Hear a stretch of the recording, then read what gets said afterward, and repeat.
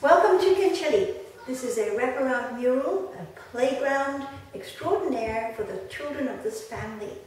We're privileged to be able to show you this family's beautiful marriage of the mum from Kenya and the husband from Chilliwack in Canada.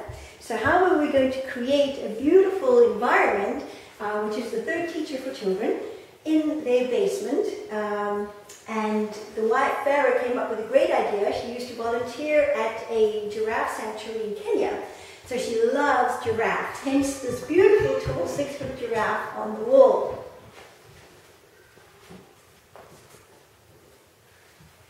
And then she said that she would love to have the background of Mount Kenya and the feeling of the Serengeti plains and all the animals walking through toward a waterhole.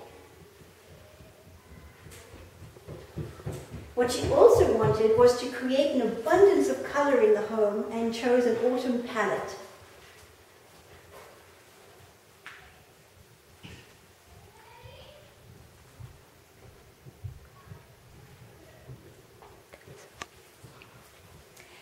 And another thing that was very important to the mum was to make sure that her children learned to actually really create a connection with the animals. So she wanted some sleeping, some looking into their eyes, some, just eating and grazing. And so this is a marriage of many images from Canada. This is based on a scene from Monarch Lake, believe it or not, in BC. And then as we move into the other wall, we have the representation of the husband, which is Mount Baker, and the fields, cranberry fields of Chilliwack.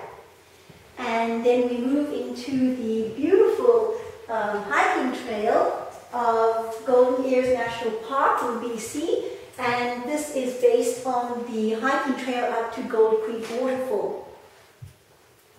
And then the eldest son, who's 4 years old, was very insistent that he needed to have a horse and a cow representing Chilliwack in his mural. So we found a little home for them.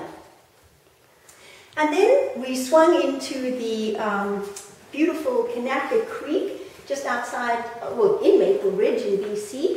And that is the beautiful reflecting pond, which you can walk by and see and enjoy.